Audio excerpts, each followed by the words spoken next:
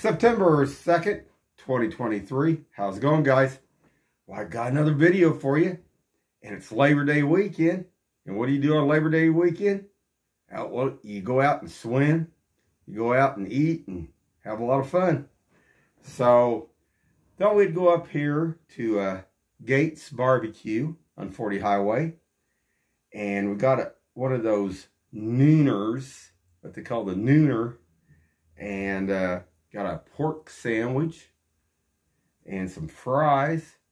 Let you guys check it out here, so hold on. Okay, guys, I'm back, and this was that pork sandwich and fries what we got, and fairly reasonable price. It was around $11 some. You get, you know, for two people, two sandwiches, two fries like that, at tax and everything, about $25. Not bad.